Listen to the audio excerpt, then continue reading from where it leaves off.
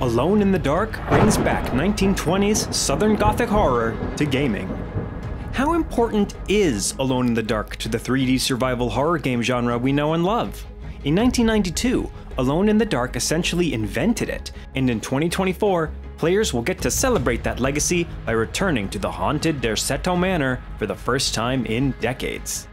This long-awaited reimagining from THQ Nordic and Pieces Interactive is not only a chance to experience the frights of a classic game franchise once again, but also the perfect opportunity to immerse yourself in Alone in the Dark's unique blend of Gothic horror set during the Interbellum period of 1920s Louisiana. It's a setting rarely seen in horror games, but one fully realized here for both longtime fans of the series and newcomers looking for something different. Best of all, you get to explore this noir-tinged era while following the footsteps of David Harbour's private investigator Edward Carnby and Jodie Comer's Emily Hartwood, who hires Edward to help her uncover the truth behind her Uncle Jeremy's mysterious disappearance from the manor. That search through the manor will inevitably lead them to the Dark Man, a new threat unlike fans of the series have faced before. Don't say his name, he's always listening. Spooky monsters are a crucial part of any horror game, but what you might not know is that, in Alone in the Dark, the creepy Southern Gothic horror setting is as important as the central characters themselves. In fact, it's the main ingredient that gives Alone in the Dark its distinct horror flavor. Popularized in the late 1700s, Gothic horror often deals with literal and figurative ghosts of the past invading the present. The best examples of Gothic horror typically take place in imposing castles, manors, and crypts.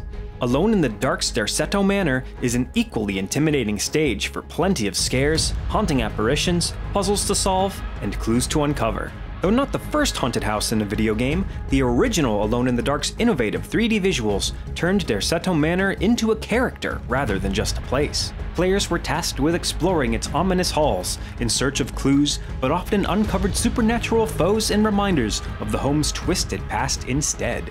In other words, you should definitely expect the unexpected in Alone in the Dark, especially when coupled with the twisty, hard-boiled storytelling that comes hand in hand with the PIs and femme fatales of the Interbellum period.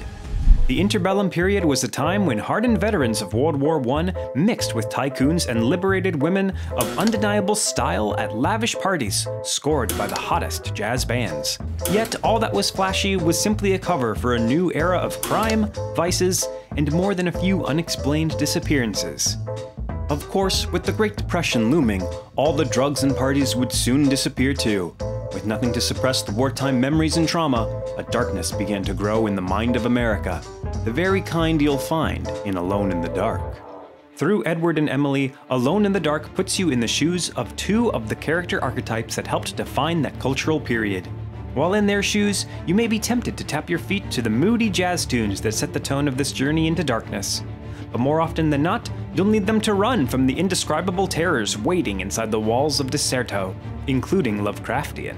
Just like the original Alone in the Dark, this new entry will force you to confront the beauty and terror of the Interbellum era, but this time with modern graphics and controls, new scares, and a star-studded cast that will immerse you in the story of Derceto Manor like never before.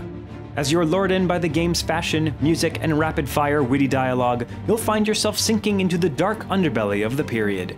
Trapped inside the manor with the ghosts of the past, you will either need to find a way to escape or learn what it truly means to be alone in the dark.